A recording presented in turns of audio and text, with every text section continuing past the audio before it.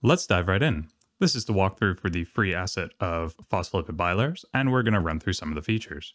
We'll start by just zooming out, and you can see there's a number of pairs of phospholipids here, and then the individual phospholipids. So we'll start by hiding the Bilayers collection up top, hitting 7 for top view, and simply moving over here.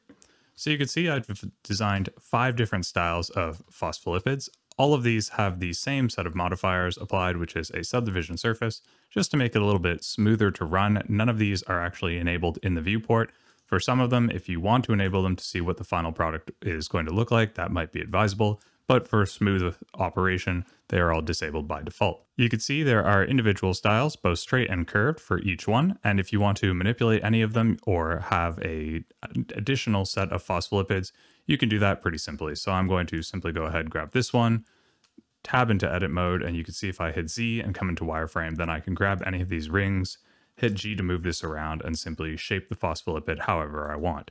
And you can do that for any number of these. For the individual phospholipids, they're all just set up as such, sort of to put them on display, but it's actually the bilayers that I'm using in the, or rather it's the pairs of phospholipids that I'm using in the default bilayers.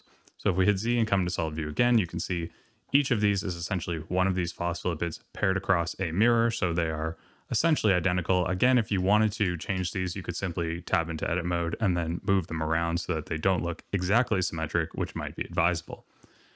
In terms of actually setting up the phospholipid bilayers, which are over in the center of the scene right here, we'll re-enable the Bilayer Collection. And of course, you can hide the individual phospholipids or the phospholipid pairs at any time by simply hiding these. You do want to have the actual collection visible in the viewport though for renders, so that when you go ahead and try and render the plane and collection, you will be able to see it. Now, there are 3 bilayer settings available. There's high density, low density, and medium density. You can see that by default, I have the high density one visible in the renders, but if I change which one is visible, you're just getting a relative density. All of these are made on a plane that is the same size. So we'll run through some of the features of the plane.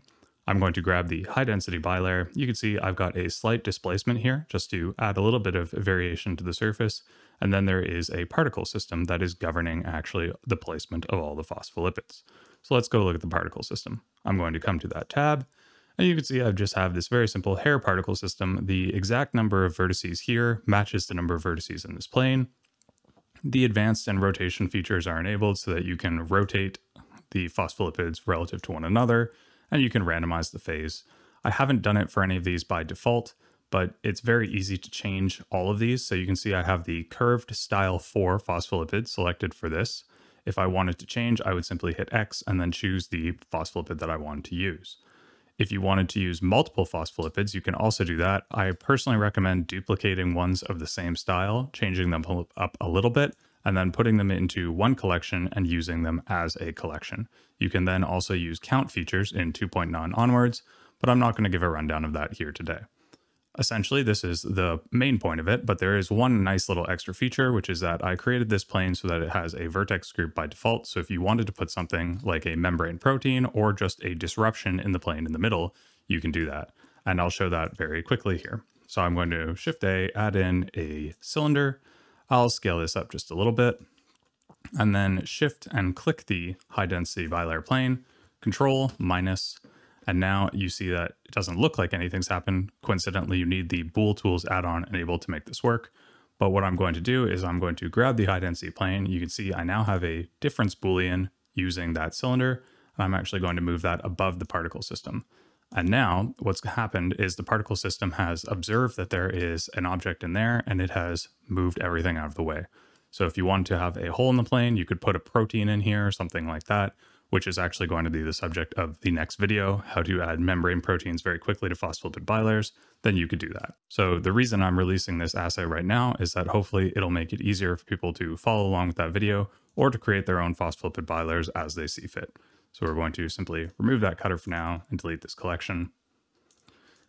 The last thing that I want to mention is actually related to the particle system, and then we're going to briefly touch on the materials. So one thing worth noting is that show emitter is hidden, which means that you cannot actually see the plane in the final render. So right now it is selected and you can barely see the outline of it, but it is actually not showing up. It is also disabled in the viewport. So if I were to come down to viewport display and show it, now you can see the plane in between, but it is hidden, and it's also hidden in the render, so it will not appear. You will simply get this nice little phospholipid bilayer. The last thing that I want to touch on is just the way that I've customized the materials. Generally for the assets, I like to leave the materials up to the individual to customize, but I've provided 2 by default. Now the materials are actually applied to the phospholipids, not to the bilayer itself, which is the way it has to be for particle systems. So we'll grab a phospholipid here. We'll come down, you see we have 2 materials in the dedicated slots. There is a base material and a random color material. And I'll briefly run through how those work. So I'll hit Z, come to rendered view, and you can see we've got a good mix of colors. Essentially, the way that I've set this up to work is if we open a new window, come to the shader editor, this is the random color material. And you can see it just has object info for the particle in question. This would be the phospholipid. So wherever it's placed, it's going to get a random input. It's going to go into a color ramp, and you can kind of set these as a range from whatever you'd like. So you can see as I move this pink, it becomes more pink. If I move this one, it changes color a bit there. I have also set it up so that you can control the whole thing. It's got a little bit of subsurface for work with cycles if you're so inclined to do that, and it's just offsetting the subsurface value a bit, but you can change the whole set of hues by simply scrolling through here. So instead of having to change each of them in the color ramp, you can just do it through here. By default, 0.5. Now, the other option for all of the materials is much simpler, and it is just the base color material. You can see it's got this sort of orange color with a pink subsurf. That is available if you want. It's not currently applied to the particle in this specific case, so we're not seeing an update there. This is the one that I think is a little bit more generally useful for scenes, and you can make these colors a little bit less different from one another if you'd like more of a subtle effect. Obviously, you can also bring down the saturation and have it be less pronounced. All of those are available options. That just about rounds it up. This is a free asset. It's available on Gumroad. I'll put a link in the description, and you can use it to create any variety of phospholipid bilayers. If you're interested in how to create these in a little bit more of a customized way, I do have a previous video on my channel, and I'll put a link to that as well. So as always, thanks for coming out. If you found this helpful, consider subscribing, sharing with your friends and colleagues, pointing others towards these free assets. And until next time, you have yourselves a great old day.